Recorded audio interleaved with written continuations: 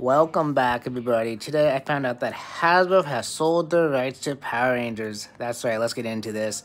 So today I found out from my good colleague, that's the creator of Masculine Fighters, sent me a little instant message on Facebook here saying that Hasbro has decided to sell the rights to Playmates for Power Rangers, and he sent me a link to this right here.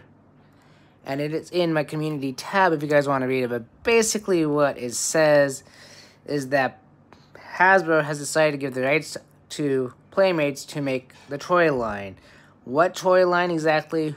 I'm not sure if it's just the toy line for 2025, if they're getting rid of the Lightning Collection or not. I have no idea, guys, but we're going to keep an eye on this, and more details come up, more I'll let you guys know.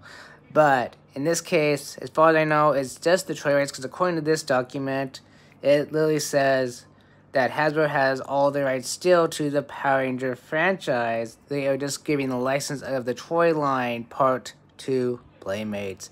So hopefully for you guys that collected the Lightning Collection, they don't get rid of it. They just keep adding to it. And if they don't, well, McFarlane's supposed to be coming out with their toy line of Power Rangers. Now Playmates got one coming out in 2025, maybe before that, who knows. But stay tuned and we will find out what's going on together. This is D.T.V 83. Catch you next time.